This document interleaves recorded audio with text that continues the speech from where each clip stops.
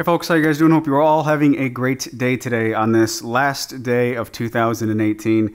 I've said it so many times, but 2018 has just been a fantastic year for me and my family and my business, and just awesome stuff. And I hope that it continues through 2019. I don't see any reason why it wouldn't.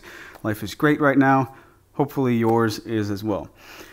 I don't have much to talk about today. I took way more time off than what I was wanting to take off, which I was highly motivated by the fact that my little girl is 3.5 months old, and there's so many little milestones that have been happening, and I'm just like really soaking up the whole dad life stuff.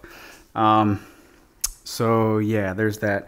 And then also my wife had about 2 weeks off for the Christmas break. She works for the university here in town, and of course they generally shut down for the Christmas holidays, Christmas and New Year. So there's that. I just took advantage of a bunch of family time. She doesn't go back to work for another couple days, but I'm getting to the point where there's only so much you can do sitting around the house, and I'm getting stir crazy, so I've got to get something done here in the shop. So a couple things. Right before the Christmas break, I started in on a few thicker end grain cutting boards. I'm going to do some inlays. If you haven't already followed the channel MTM, like Mike, Tom, Mike, MTM Wood on YouTube, then be sure to click the channel and subscribe. Check out his stuff. Anyway, he does a lot of CNC inlay type cutting boards, and I've got a CNC. I find that process to be fascinating, so I'm going to make some. My goal is to use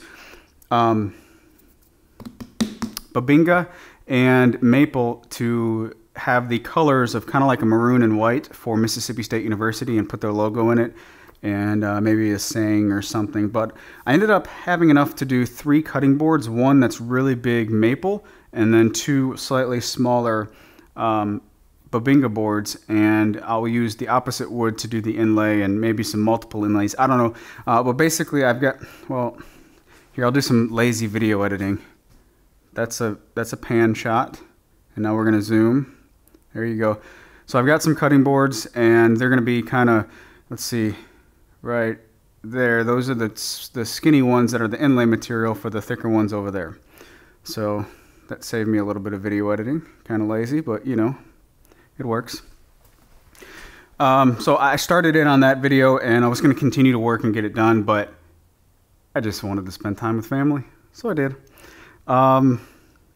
So that's going to be upcoming, and I cannot stand working on multiple projects at once. I'm kind of like a one-tracker. I'm easily distracted, so I've got to get whatever I'm working on done. However, that's going to sit still for just a little bit because I need a dog gate in my office. We've got 4 dogs who just went crazy in another room. We've got 4 dogs. 3 of them are older dogs, and the youngest of those 3 is 9 years old. They've been together their entire life. And we've got a puppy who is just shy of a year old now. And she went through a little bit of a chewing stage and hasn't chewed on anything in quite a while. So I think that puppy stage is out of her. But the very instant I let her have free roam of the house, she's going to chew. I'm deathly afraid of her chewing on my coffee table. I spent a lot of time and effort on that coffee table. It's my most favorite thing that I've ever made, and I'm like borderline going to have a nightmare if she, you know, chews on it. So I need a dog gate. I've been using plywood for quite a while. It's time to step up from plywood. So I'm going to make a Bubinga dog gate, and it's going to kind of match the flow of the office. A little bit more decorative than anything in the office. And you know, I was kind of hesitant about this because I wanted the office to remain simple and very basic, but you can see it from the rest of the house. So when you're on the, when you're in the living room and dining room, kitchen area, you'll be able to see the dog gate. So I want it to look good from that side, and on the the office side, I don't really care much because of the dogs.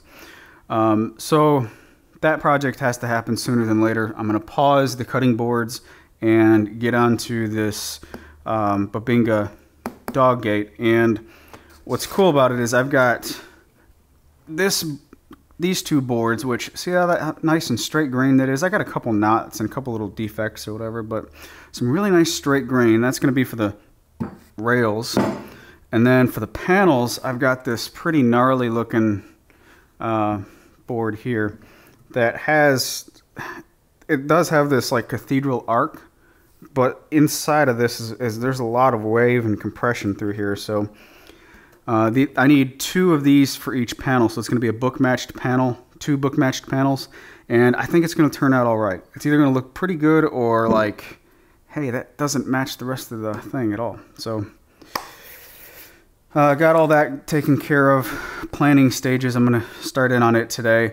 2 things. The giveaway, I had a massive turnout for the giveaway. Turnout, I guess you could say.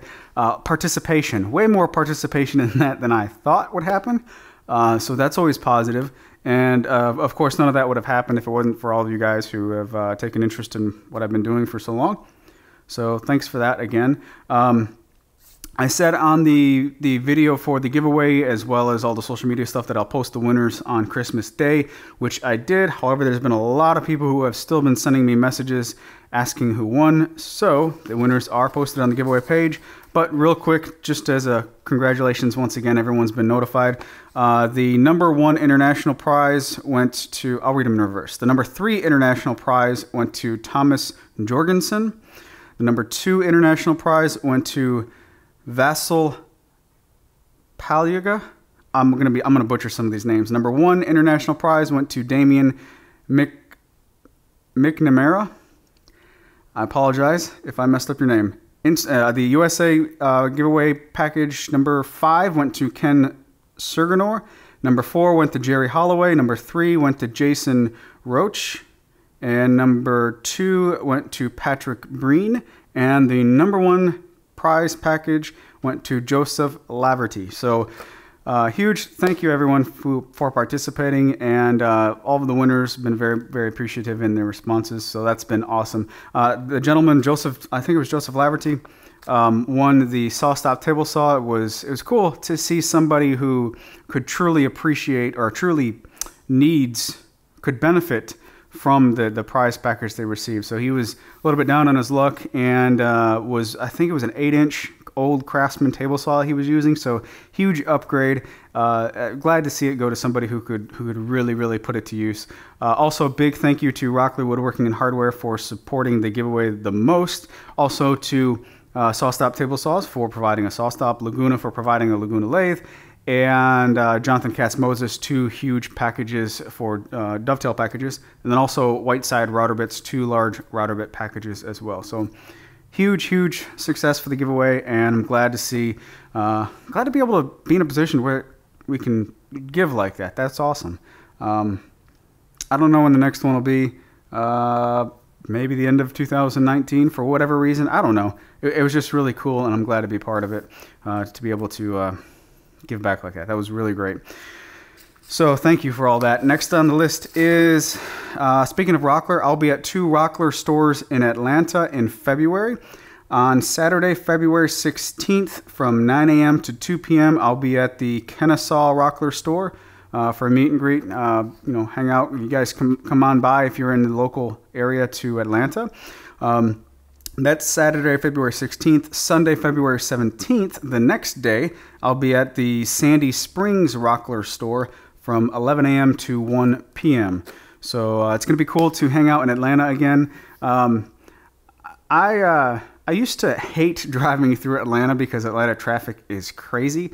But the time that I spent out there, this past visit for the IWF Atlanta 2018, I really enjoyed being there.